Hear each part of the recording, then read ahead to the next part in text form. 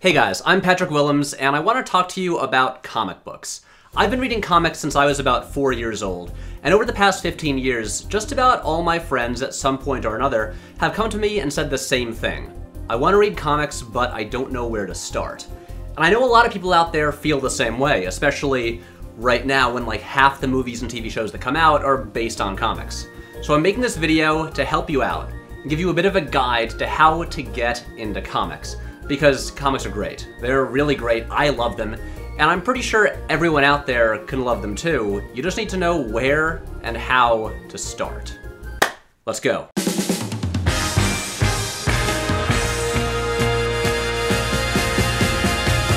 So why are comics so cool anyway? Well, for one thing, other than jazz, it's the only art form indigenous to America, but beyond that, comics are an incredible, truly unique storytelling medium.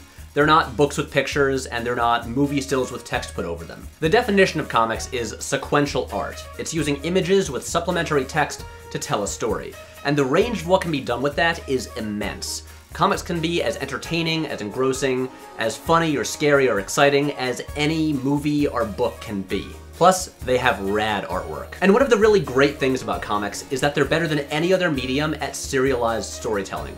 See, with a movie franchise, you'll only get a new movie every 2 or 3 years.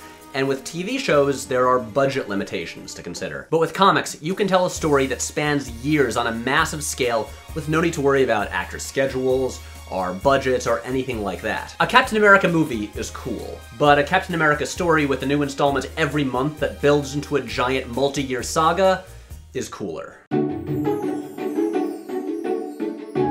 So here's what's tough about getting into comics.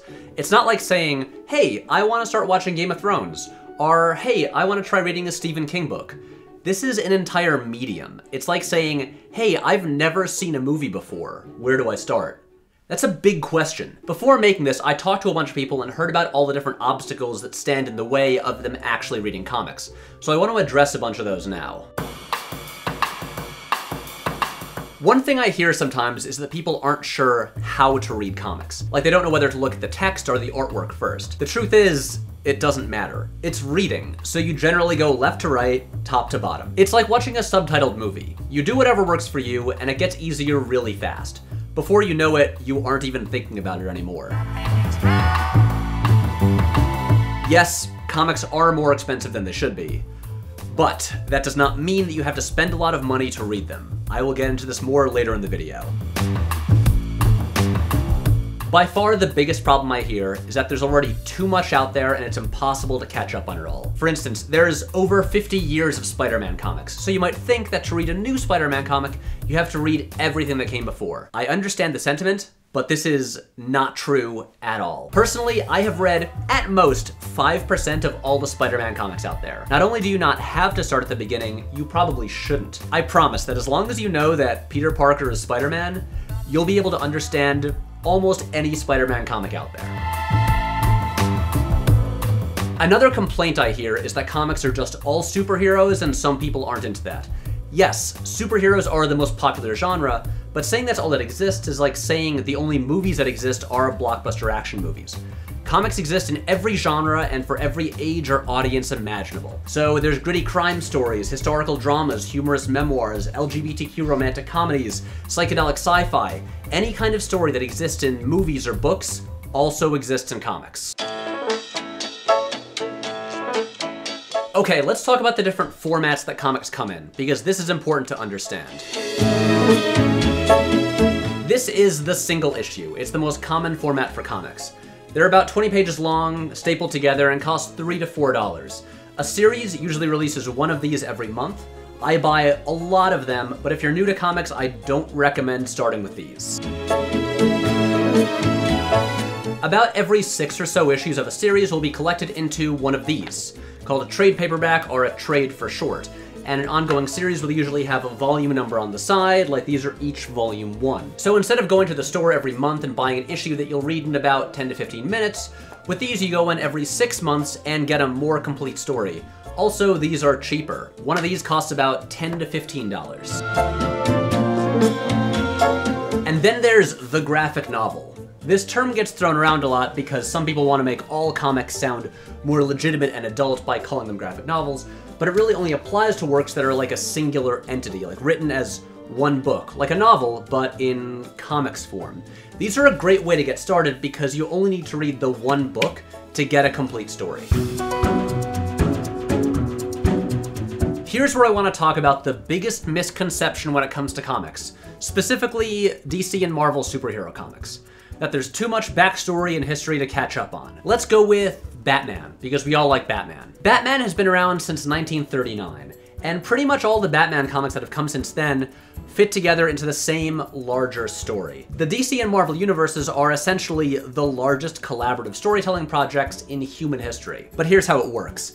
See, if you take the Batman series that runs continuously for decades with a new issue every month, that series is divided into these periods where a writer and artist team will be making the comic. And that period, whether it's for 12 issues or 100 issues, is called a run. These runs, while they might reference stuff from the past, are usually fresh starts, and so you can pretty much start at the beginning of any run and understand what's going on. For example, last year, writer Scott Snyder and artist Greg Capullo wrapped up a 50-issue run on Batman that was phenomenal and super popular. So if you want to read Batman, you could and should just start with the first volume by Snyder and Capullo and go from there, and you'll have no trouble understanding what's going on, and also, it's great. And here's the thing, you have the internet.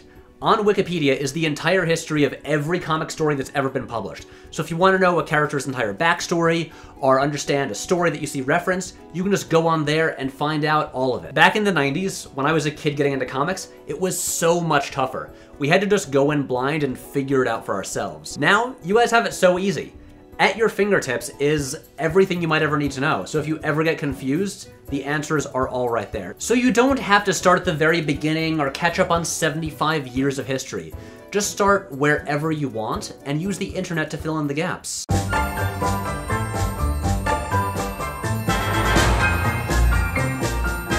It's really, really helpful to have a friend who's already into comics and already has a big collection. I've been that friend to so many people, because a lot of us suffered through that dark period when comics were shunned by the mainstream and deeply uncool, and so we're still really excited when someone tells us they want to read comics. This friend will let you borrow stuff, will give you recommendations, and will be your personal guide into the world of comics. These days, pretty much every library has a big section stocked with graphic novels and trades. I don't know if you've heard, but libraries are free. So when you're starting out and trying a bunch of different comics to figure out what you're into, this is super helpful. If you've never been to a comic book store before, you might be afraid they're like the one on The Simpsons, where a surly, condescending employee will mock you for your inferior knowledge. I'd be lying if I said those didn't exist, but they've been kind of dying out over the past couple decades, and the vast majority of them are not like that anymore. In fact, most are great and excited to welcome new readers. So if you go in and say, I don't know what to read, they will help you out and guide you in the right direction. And when you go back and ask for more recommendations, they'll help you out based on what you liked or didn't like. So, they're like a drug dealer. When it comes to deciding what comics to read, ask yourself what movies and TV you enjoy, especially when it comes to stuff based on comics. So if you want to read a superhero comic, ask yourself what superhero movies you really like. If you watch The Walking Dead, hey, there are like 30 volumes of The Walking Dead comic. If you love Star Wars, the current Marvel Star Wars comics, mostly set between episodes 4 and 5, are really good. Or if you just dig hard sci-fi and want to read some comics like that, you're in luck, because there are a lot of comics like that. I mentioned this earlier, but if you want to read a series, you're way better off reading the trades than the single issues. This is like the comic equivalent of waiting until a TV season is on Netflix and then binging it over the weekend. The truth is, you can start anywhere. I started when I was a kid by just buying a random Batman comic that had a cool cover. It was Legends of the Dark Knight number 120. And it turned out it was the middle chapter in this giant year-long story that would be continued in the next issue. So I just kept buying them. There is no wrong place to start. Just read whatever seems cool to you. As you move beyond your first comics, a major piece of advice I want to give is to follow the creators, like the writer and artist, not the characters. A million people have written Batman, so if you find one that you really like, you should check out their other stuff, especially their non-superhero stuff that they've created themselves. And if you want to sample a bunch of stuff without spending much money, you should really consider digital comics. Marvel has a Netflix-like service called Marvel Unlimited, where you can read the vast majority of comics Marvel has ever published, just not stuff from the past 6 months. Also, Comixology, the primary marketplace for digital comics, frequently has sales and promos where comics are either free or $1. So you can try a lot of stuff there while spending very little money. Okay, now for the most important part, the recommendations. These are for if you're new to comics but want to read certain things. I'm going to do this really fast, so the links to everything are in the description below.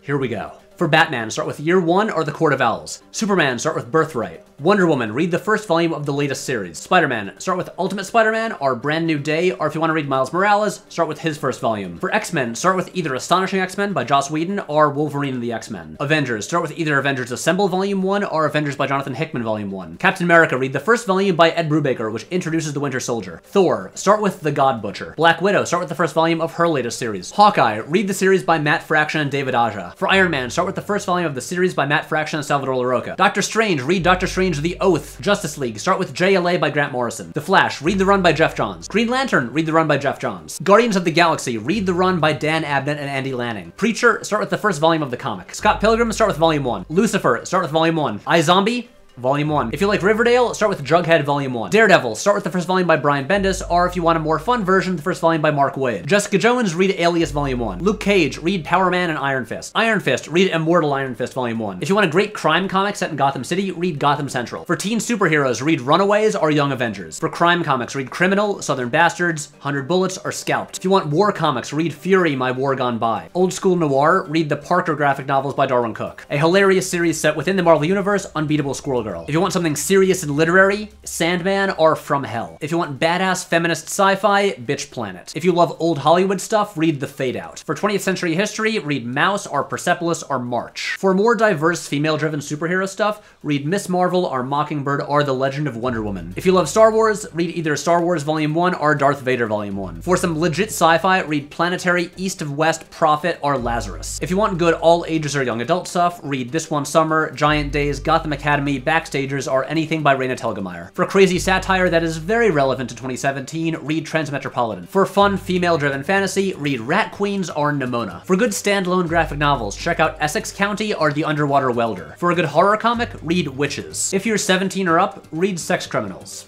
Just trust me on that. And in my opinion, the best overall starting points are Blankets, Bone, Why the Last Man, Saga, Scott Pilgrim, and Sandman. Look, I could go on recommending comics all day, but I think this is a good start. If you have any more questions or want more recommendations, leave a comment below or hit me up on Twitter. I want to thank my friend, comic book writer Katie Schenkel, for helping out with the recommendation list. You can check out her stuff at a link in the description. So if you're a person who hasn't really read comics before and wasn't sure where to start, I hope this was somewhat helpful.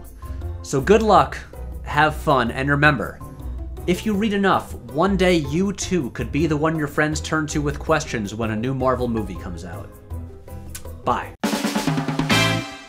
Hey guys, thanks for watching. So super quick outro. Everyone keeps asking me what I thought of the color grading in Guardians of the Galaxy Volume 2. I thought it was great. They basically solved all the problems that I complained about in my video, so way to go, James Gunn. Also, I love the movie. So check out the Patreon, follow me on social media. I'll see you next Wednesday.